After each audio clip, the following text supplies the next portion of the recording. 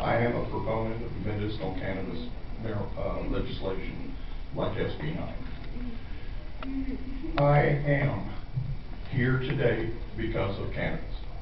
There is no question in my mind. I have suffered from massive debilitating muscle spasms for over 30 years, and I am currently unable to receive any relief from any prescription medication. I've tried them all. They're very limited in number for muscle spasms.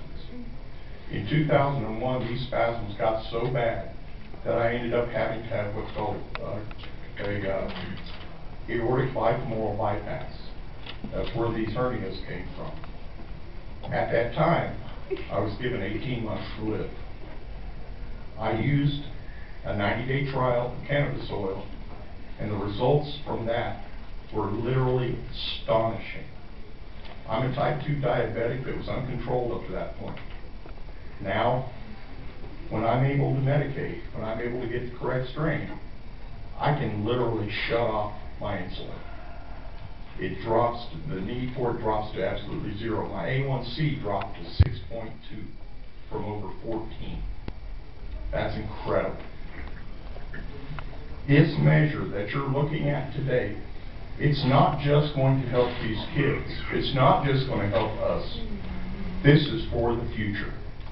I've said it 1,000 times. I'll say it again today. We've got one of the very best medical schools in the world right up the road at Lawrence. We've got one of the very best agricultural schools in the world down the road at Manhattan. By legalizing it, you're not just protecting us here today. You're protecting generations of future cancers from going through what we've had to go through. You're opening up the avenue of research to our colleges and universities, because until it's legalized here, they can't touch it.